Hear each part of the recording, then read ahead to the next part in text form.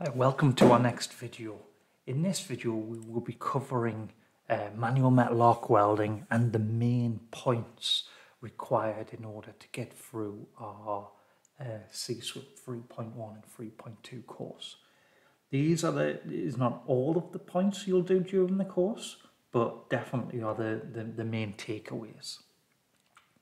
So what do we have? So in the process overview, we have a Electrode core wire, normally produced with a fairly cheap reaming steel. That core is coated in a flux coating, which can have 3 different types, which we'll cover in a little bit. We produce a welding arc between the core wire and the workpiece. That runs at about 6,000 degrees Celsius. And as that happens, we melt the flux coating, and one of the outputs is an evolved gas shield, which helps protect the weld pool and expel the atmosphere, stopping things like porosity. Below the arc, we produce a weld pool. Now that weld pool is created at above probably about 1600 degrees Celsius. So hot enough to melt the steel, bind in, get off fusion and weld our materials together. So we produce a weld metal, and then on the top of that, one of the other outputs of the flux coating is a slag. Now this helps the profile of the final weld cap, as well as helps retard the cooling rate and give us towards the right mechanical properties that we're after. So in order to start that arc, we need what's called an open circuit voltage, an OCV.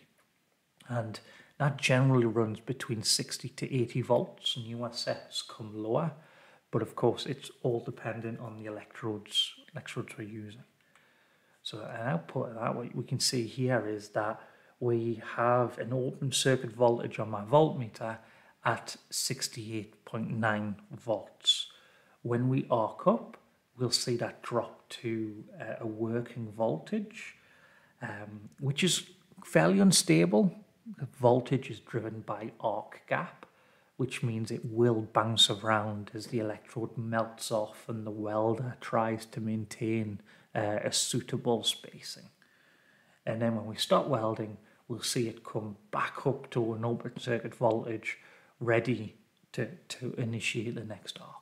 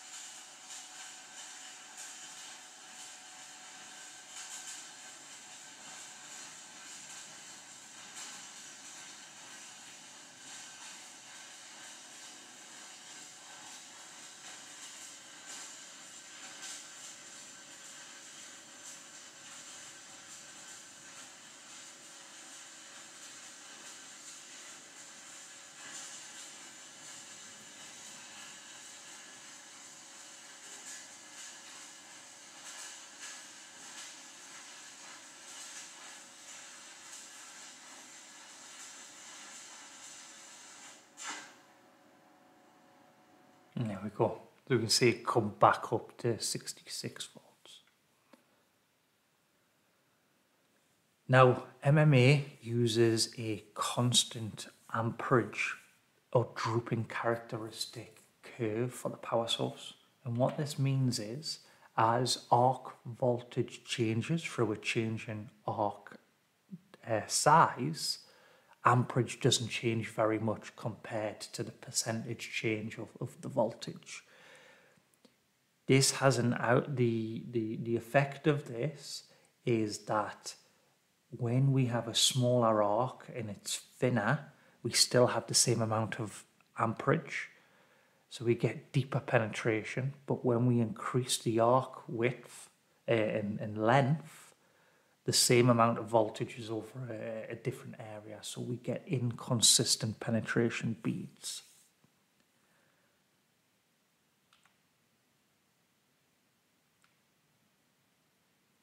So our flux coatings, we have really three main flux coatings we need to keep in mind here, and these are cellulosic, basic and rutile. So cellulosic covering is mainly used for what we refer to as stovepipe welding. So this is vertical down, very fast, very hot welding arcs.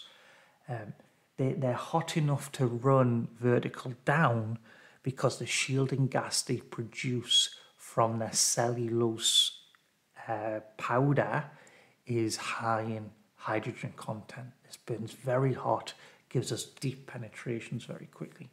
But because it's an organic compound and it uses a hydrogen shielding gas, it means the hydrogen contents are probably the largest we're going to see in the arc welding processes. And here is a real risk of things like hydrogen cracking. We have our basic electrodes. So when these burn, they produce a CO2 shielding gas. We bake and dry the electrodes, keep them moisture free as much as possible. And these run at below 10 milliliters per 100 grams of weld metal of hydrogen, but also give us very good impact toughness through helping us produce a acicular ferrite within the weld metal. And the last one we have here is a rutile covering. Now these are generally general purpose. They don't have as good impact properties as basics, but we have a lower amount of hydrogen in the electrode itself. A little bit of water is needed and moisture is needed in the covering to keep it together, but we don't bake it. Very good arc starting, easy to use, easy to run. So, maintenance electrodes for little bits and pieces where toughness values are not essential. So how do we then look at these electrodes and decide what's in them? Well, here's our first standard we'll look at, which is BSEN 2560. So this is the 2022 version of that standard. What we have is a mandatory section and an optional. So the first set of numbers we have here is our strength of our electrode. So yield, tensile and elongation. And we can see from the chart here that number 42 means we have a minimum specified yield strength of 420 MPa. We then have a tensile strength associated with that number and an elongation. So whatever the number is, we just come to the table, look down, find it, and we can see. And we can see that most of the time, all we really do is add a 0 after that number to get its yield. So it's very easy to kind of identify the strength of the electrode. The next one here is our toughness reading. So this is a 3, which means we have impact properties at 47 joules down to -30. So a good electrode for toughness values. We have a chemical composition next. So a 1Ni has 1.4% manganese and a range of nickel in there. B means we've got a basic covering, but you can see we can easily swap it out with the other types of electrode we've talked about, being cellulosic, a C, and rutile, an R.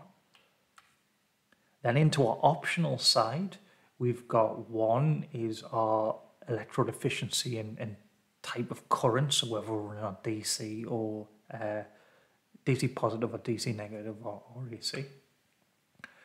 2 is our welding position. So you can see here that this electrode has a good range of welding positions apart from vertical down.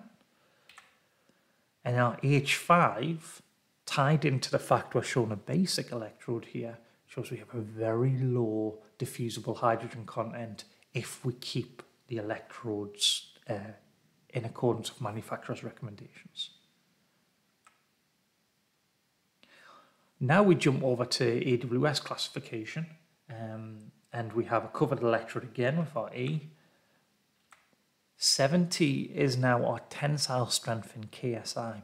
So this is 70,000 PSI tensile. So a very different displayed number to what we saw in 2560, the EN standard. Our 1 is our welding position, and 1 is all positions. 8 here is our flux covering, and then again we have an optional side to this this classification, which shows us our low temperature, low impacts temperature, our hydrogen content, in that we've done a moisture test. So really from the two standards, you kind of need to see how they tie together. So here I have AWS classifications down the left, with the EN fluxes that go with that and a statement of which fluxes they are. It's very handy to be able to jump between the two, and during the inspection courses, a lot of these questions tend to come up within your training, so definitely get ahead of this. And that's that. So hopefully that helps you with your revision, and good luck with your exams, and enjoy your training.